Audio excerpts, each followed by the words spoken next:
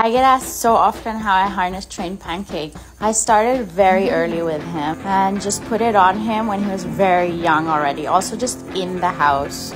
This was the first time we went outdoors with him. He's so small. And look how bushy his tail is. He was really scared here, I think. I started going outside with him only at night, just to make sure there were absolutely no people, so he wouldn't be as scared. And I tried all kinds of weather, so when there was snow, although to be fair, he was not a fan of the snow.